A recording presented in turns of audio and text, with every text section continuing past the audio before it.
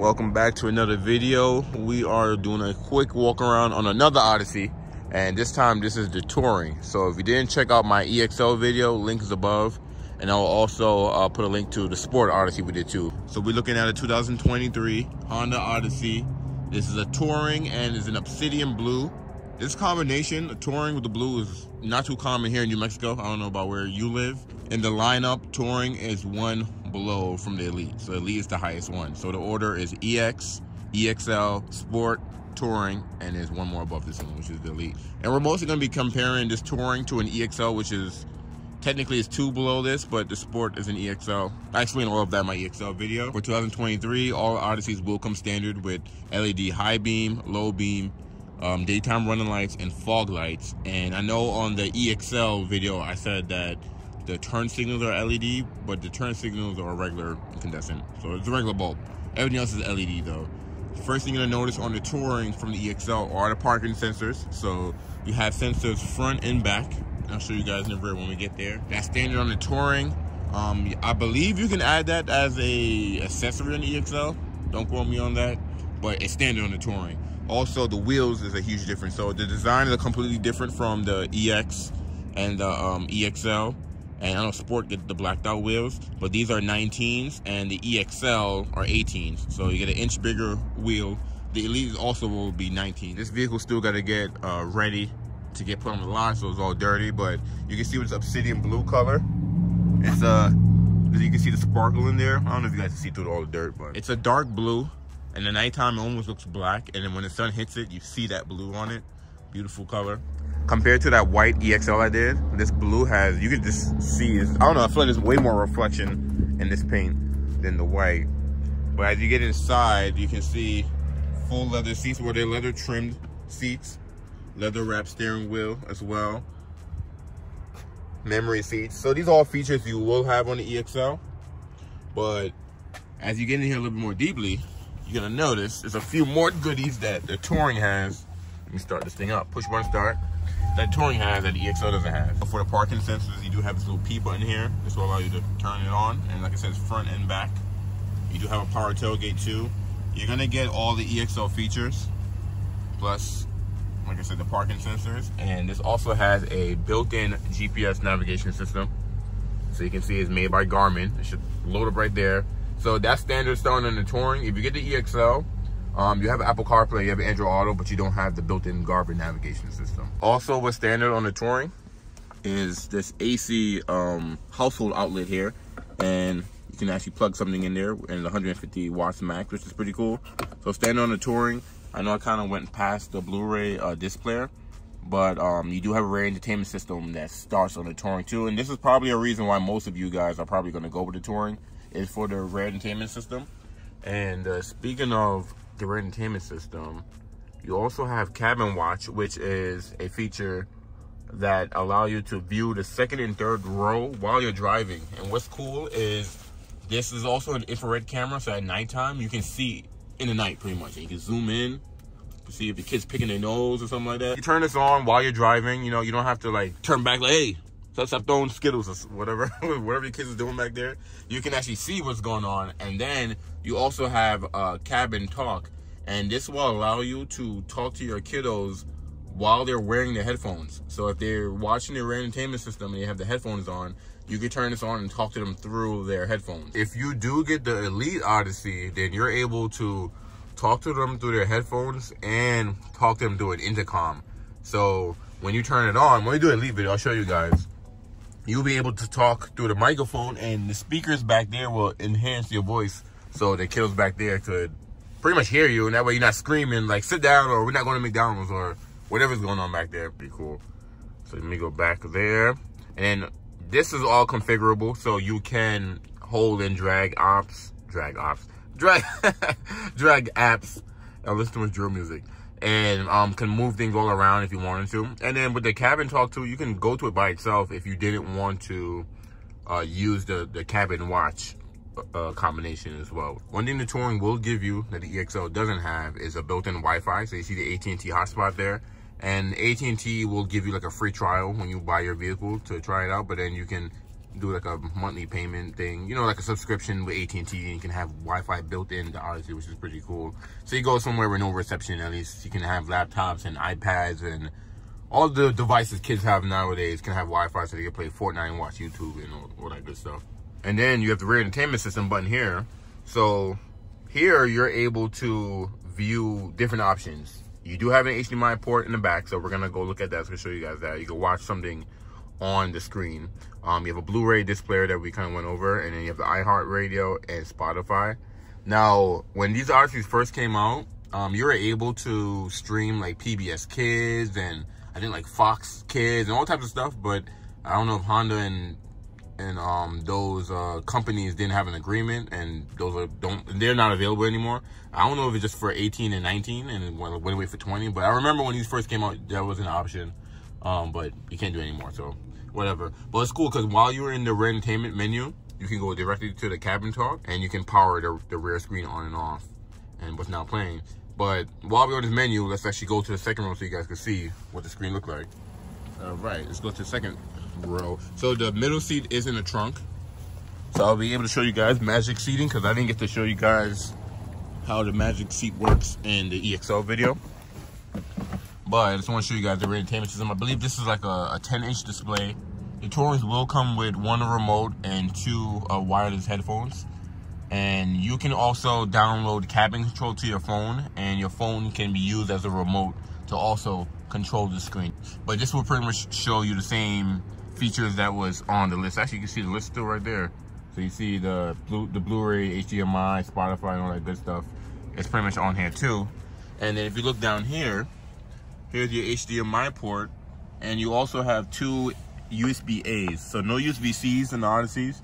Maybe in the future, but you do at least have an HDMI port and a USB, so you can actually have like a PS5 plugged in here, and you actually can play video games on here, which is pretty cool. Now I know nowadays most of the younger kiddos prefer to have tablets, and they usually have their own tablets. So if you have like 3 kids, all 3 of them probably have their tablet, probably not gonna look at this, but it still comes in handy to have it. And then that's the camera for the cabin watch up there. And then let's jump out for a quick second so I can show you guys how the magic seat works. So you take the middle row out, the middle seat out. Let me show you guys how the magic seat works. So take the seat out, of course, and then you have these handles right here that you squeeze, and then you just push, and then it'll allow you to slide the seats however you want them. So you can configure them to be captains only, or they can be like this where it's a huge opening to get to the third row, especially if you fold this forward. Like, look at that. With third row SUVs, you know how much of a pain it is to get to third row, but if you have this configuration like this is like an old school minivans. I don't know, some of you guys are probably older watching this, so you probably remembered when minivans had one sliding door and the seats were just kind of set up just like this where you don't move. So you can have that same configuration. And then let me get back here, show you how easy it is to get back here. Super easy. One thing about the Odyssey is the third row is adult friendly, so you will have some leg room behind you, and I believe this seat can actually come back some more too, which is pretty cool. And I still got plenty of inches back here, and look at this, and plenty of headroom as well. And while we're back here, you do have a headphone jack with a volume control and a power outlet, and this is actually new for 23. You have a USB-A port back here. And oh damn, okay, you got 2 headphone jacks back here. So even though this vehicle comes with 2 wireless headphones, if the 2 kiddos right here are watching it, the screen, whoever's sitting back here could plug in and listen to them as well. So you can have 4 people listening to that while everything's all quiet. You up front listening to your music or what's going on while you're driving or as a passenger. And also the Touring does add a sunshade for the third row. The EXL won't have the sunshade on the third row. EXL has it on the second row, but not the third. Also, EXL will have a power outlet, but it won't have a USB port back here, and it won't have the headphone jacks back here too, because you don't get the rear entertainment system on the EXL. So this is the reason why this trim level is pretty popular, because a few years ago, you were able to get an EXL that comes with the navigation and the rear entertainment system. You didn't have to go to a Touring. But then they ended that trim level and then just make that standard in the Touring. So that's why this trim level might be important to you guys. But yeah, if you have it like all the way to the side like this, it's actually pretty cool. Got mat pockets on the second row, just like the EXL. But look at this. Look how easy it is to get in and out. And I know a lot of you guys probably don't like the look of a minivan, but look how it jumped out of there with ease. Like, I'm telling you, minivans are just practical. I've talked to a lot of customers that had like 5 kids, and they're like, oh, you have any Pilot? I'm like, you should probably get an Odyssey because it's gonna make your life super easy. The kick feature where you kick your feet underneath the bumper is only on the Elite now. It used to be on the Touring. I think they stopped doing that back in 21 or 20, or maybe 2020, one of those years. Anyways, parking sensors in the back. So you, like I said, your front and back. The Odyssey does have a little bit different design. Like the little black chrome piece over there is more black than chrome. Starting, I think, 21, I believe they made the changes. Because from 18 to 23, same generation, but Honda just made some changes. You know, the different wheel styling, the bumper styling, the rear styling, the lumbar support on the passenger seat. Just little stuff like that that's more standard. And even the seats themselves with the piping stitching, this is specifically from the 22s to 23s as well. But yeah, middle seat is back here. You can see how it looks. It doesn't have a storage for it to go, so it's either you're gonna leave it back here or leave it at home. But at least you have some additional storage back here. Little door over there. You have your funnel for your capless filler in there, and then you have a power outlet back here too. And tailgate is adjustable, just like the EXL, which is pretty cool. You see a Touring badge in the back. So if you get an EXL, you don't get no badge. You only get a badge if you get a, I believe, Sport, Touring, and Elite. And you can see it beeping at me like, hey, Odyssey is running, what are you doing? You were walking away with the keys. For Obsidian Blue, I don't think Honda charges you for this color. Yeah, they don't. So you can see here is a 2023 Obsidian Blue Pearl. And Obsidian only comes with gray interior, by the way. And MSRP is $45,895 for the Touring for 23. I don't know if that will change or not. I am recording this in January. Like I said, we haven't had a Obsidian Blue Touring in a long time. Mostly, you'll probably see white or silver or gray. Obsidian Blue is not an easy color to come by. Or the Pacific Pewter, or I think Forest Mist. One thing I forgot to mention on the rear entertainment system here, since you do get the rear entertainment system, you also get an app called How Much Further app.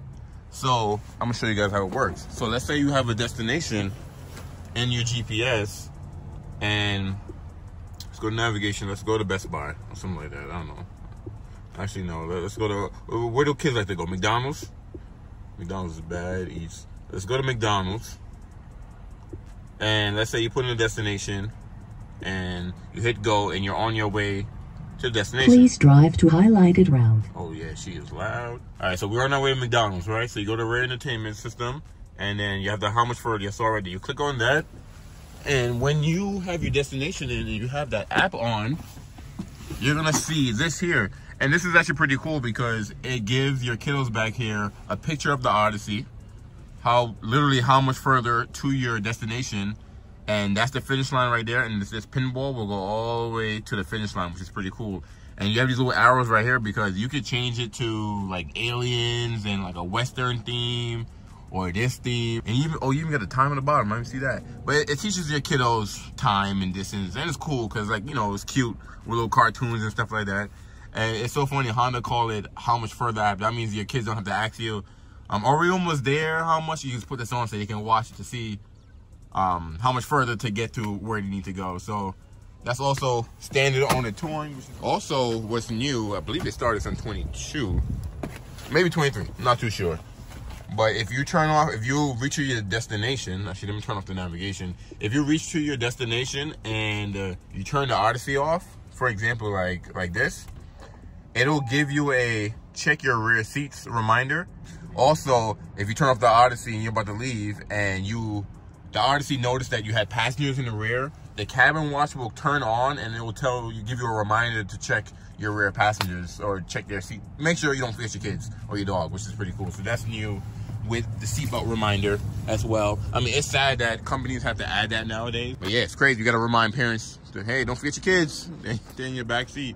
But that will be on the Touring, which is pretty cool that it uses the cabin watch together with the seatbelt reminder. Another thing the Touring will have that the EXL won't have is Honda Link. So with Honda Link, you can download it. It is a yearly subscription.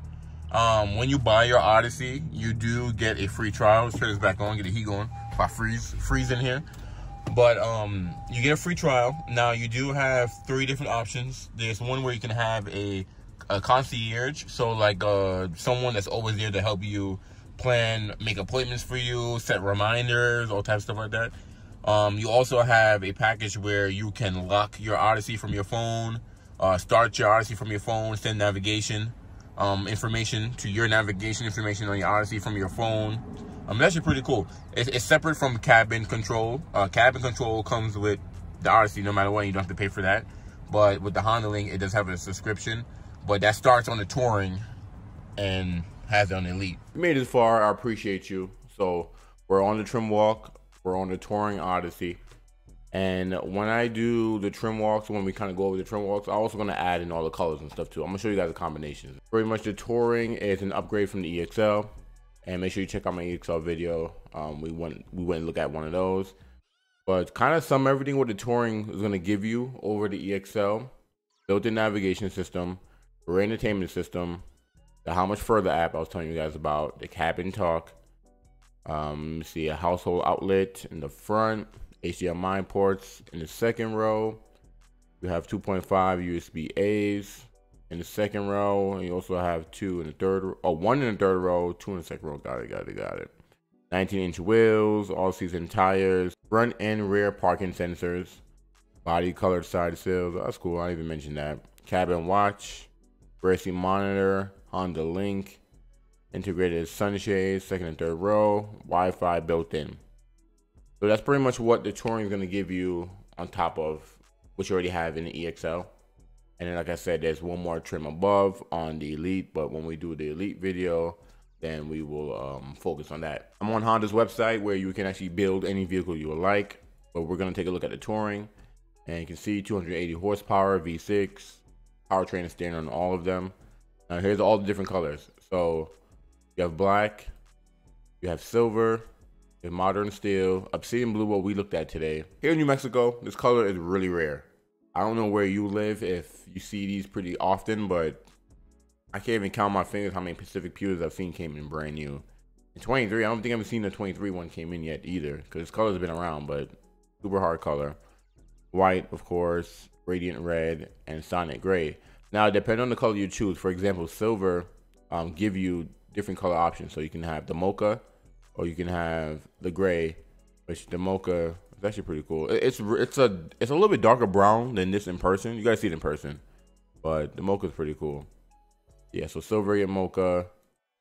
If you do the gray, it's either black or gray. So you don't get the mocha on every exterior color.